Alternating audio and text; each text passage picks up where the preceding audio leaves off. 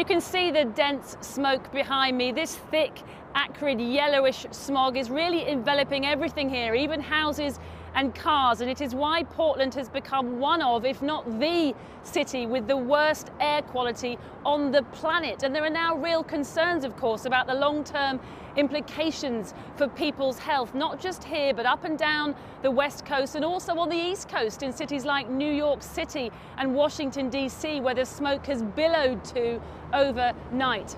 Of course, the immediate pressing issue here is to put out the fires and to try to find the 22 people who have been officially registered as missing. The Oregon State Police have today set up a mobile morgue to sift through the wreckage and attempt to find any signs of life, or sadly to find the remains of those who have died in these fires, Krishnan, that have ravaged this state really like never before. And that is the story here, that yes, people concede there are issues with forest management, but it's also undeniable that climate change has played a significant part. An inconvenient truth, if you like, for the President Donald Trump, who yesterday simply said, oh, it'll start getting cooler, with no evidence, of course. But try telling that to the tens of thousands of families who've been displaced from their homes here. The charred remains of the city of Talent in Oregon, where family homes once stood, now scorched earth and burnt out cars. The streets smeared pink with fire retardant in a desperate bid to douse the flames. These neighbourhoods usually bypass the worst of the wildfires. Not this time. Now it's left to search crews to sift through the rubble, combing for any signs of life. Question, our state has been pushed to its limits. It's really hard for all of us to wrap our heads around the devastation that these fires have caused, and the pain and the suffering that so many Oregonians have endured. Along the highway south of the city of Portland, we witnessed mile upon mile of forests ravaged by the wildfires. Inside, entire communities razed to the ground, and a thick, acrid smoke that permeates every crevice. The National Guard has sealed off the worst-hit areas as firefighters battle to contain the spread. But after a summer of record heat and dry winds, the fires are still burning. Nearby, the county fairground has been converted to a makeshift shelter for families, even their animals, forced to flee their homes. A neighbor came by and said, you got 20 minutes, get out, the fire's 2 miles away. We turned out of our street and we looked up and that whole mountainside was just lit up. How frightened are you? I'm really frightened. I don't care about the stuff, but a lot of memories. You know, raised my kids there and I have animals and I don't want them to die. Tammy managed to get her horses to safety, but their home is nestled between two of the biggest wildfires, so she doesn't yet know when or if she and her family of 6 can return. Blankets, pillows, cots, food, water. For now, it's living off the donations brought here from far and wide. So we've been evacuated since Tuesday. Kim's a volunteer, but she too was forced to evacuate from the nearby city of Malala. That's our house last Wednesday. The sky is red. Mm-hmm. So they told you, quick, get out. Yeah, we did not think we would be going home to something. People didn't know what direction to go. They were panicking, and the fire department and the police department had all been trying to do their duties. And it's a very shocking thing for what we've had to see. Down the coast, this is what residents are seeing in the San Gabriel Valley near Los Angeles, where this massive fire has been burning for 9 consecutive nights. One of nearly 30 major wildfires across the state of California. Millions of acres have been destroyed. The governors say the season's severity is down to climate change. Facts are facts. Science is science. It's about acknowledging the science and acknowledging the facts. Climate change is real. But Donald Trump, who flew into California yesterday, instead blames poor forest management and refused to budge as officials begged him to acknowledge the science. If we ignore that science and sort of put our head in the sand and think it's all about vegetation management, we're not going to succeed together protecting Californians. Okay, it'll start getting cooler. You just watch. I wish science agreed with you. Well, I don't think science knows, actually. Are you worried that you've got a president that doesn't believe in climate change and therefore may not address some of the issues that have brought this area these devastating fires? I think he cares about the world he lives in. And I think that's a very small little world. Those poor people that have lost their homes, and I don't think he cares about those people. With entire communities wiped out, hundreds of thousands forced to flee, and smoke descending across America, one thing is clear. Climate change has overnight thrust itself centre stage into the battle for the White House. Now it's up to the denier-in-chief to show he cares. Well, as fires scorched one side of the US, over on the other side, here in the southeast state of Louisiana, where I'm standing, Mississippi and Alabama are again being threatened by hurricanes coming in off the Gulf. Even in the last half hour, the wind has really picked up where we are right now. And I apologize if the signal comes and goes, but all the communications towers have been knocked out in the last couple of weeks. A slow-moving storm is promising to dump huge amounts of rain and could wreak destruction across several states. This is not the aftermath of bad weather, but just the beginning. This is pre-Hurricane Sally, Mississippi.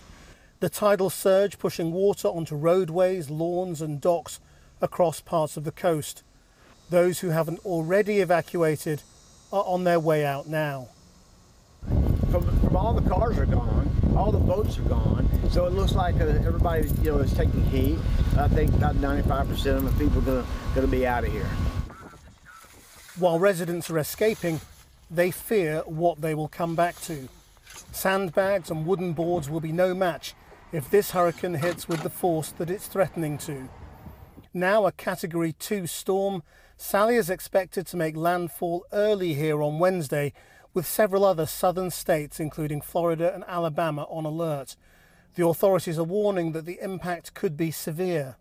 This is a very dangerous situation that we're dealing with, and those conditions could worsen as the storm makes its approach to our coast. The storm is slow moving and so could dump a huge amount of rain on this area, causing floods.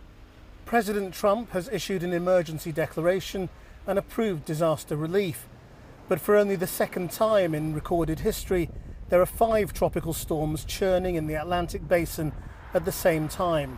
And as this storm intensifies, so too will the discussion about the regularity of this extreme weather and its link to the changing climate.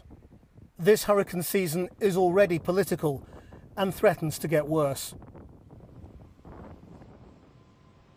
Well, Alex Flint is an executive director of the Alliance for Market Solutions. That's an organisation of conservative leaders who address both climate change and economic growth. Now, he formerly served as a member of President Trump's transition team and as a staff director of the US Senate Committee on Energy and Natural Resources. And he joins me now from Virginia. Thanks for talking to us. Now, we've seen in the last day Donald Trump again casting doubt on climate science and saying things are going to get cooler. With fires on the west coast and hurricanes on the east, does he need to change his tune? Oh, I think it was telling that he made those comments in a clearly unscripted moment. I think he has been trying to establish his environmental bona fides. He recognizes that for voters in a few swing states like Florida and Michigan, the environment matters. And so he's been trying to appeal to those voters, talking about his environmental bona fides. But he does have these moments, and he almost can't help himself, where he just talks without script, goes off message, and says things like he did yesterday. It's part of his, it's a weakness for him.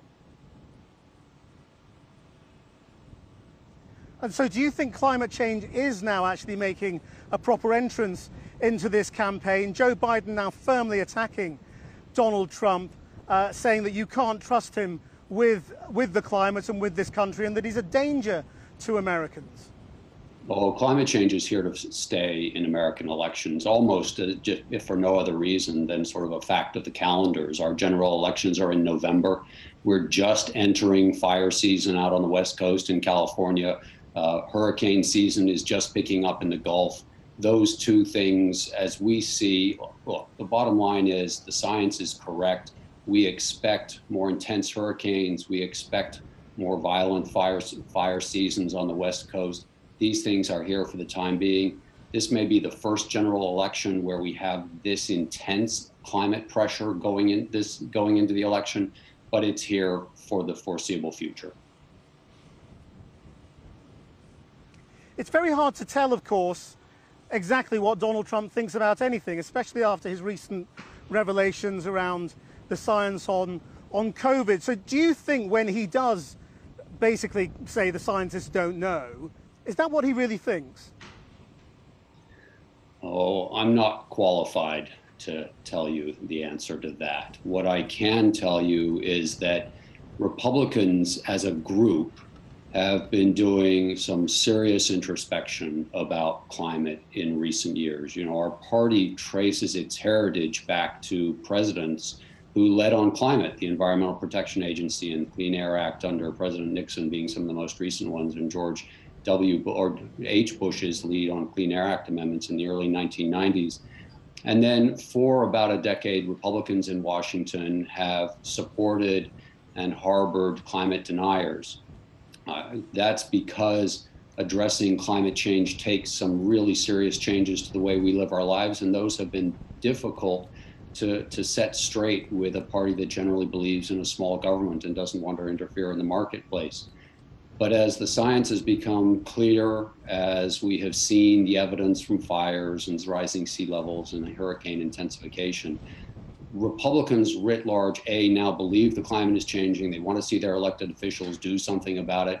We've seen leadership, the Republican leadership in the Congress, in both the House and the Senate, acknowledge climate change in recent years and begin to put forward proposals to deal with it. So there are still a few Republicans who share the views expressed by the president yesterday, but it's no longer reflective of the party as a whole.